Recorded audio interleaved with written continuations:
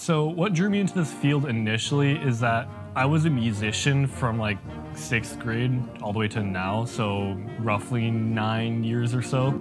That was a big part about my life. I was just active musician, actively practicing, learning, playing with other people in bands. And so when I got to college, I kind of wanted to continue on with that, but I didn't exactly want to be a music major. That sort of like formality of playing music wasn't something that I was completely interested in, but I was interested in the creation of it, like the behind the scenes. How do you make an album? How do you record? How do you do all of that, really? So what I hope to do in the future with my career is that I want to work in audio.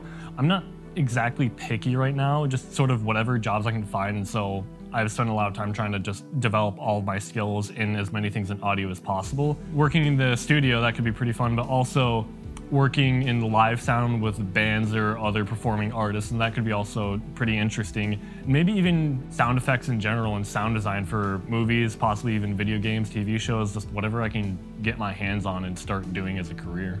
One of my favorite things to do when I get home is to just sit down and write music, or also sound design. Sound design is also extremely fun too, and just seeing what you can make. It doesn't necessarily have to be like, I want to create a sound for this very specific thing. It's more of seeing what happens. Just start messing around and seeing what happens. What sort of instrument sound can you make, and how can I turn this into something that I can use on a song, on an album, or anything like that? I'm a very big music nerd, so that's basically all I do.